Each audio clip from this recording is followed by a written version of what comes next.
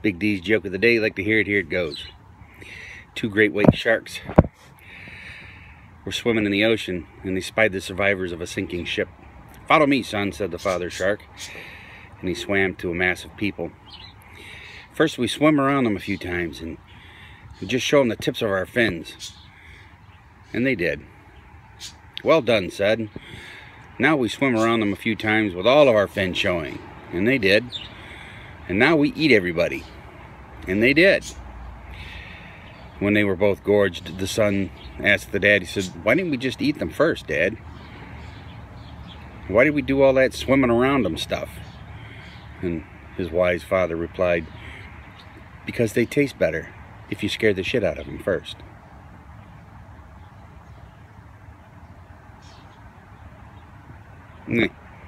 Peace, love one another.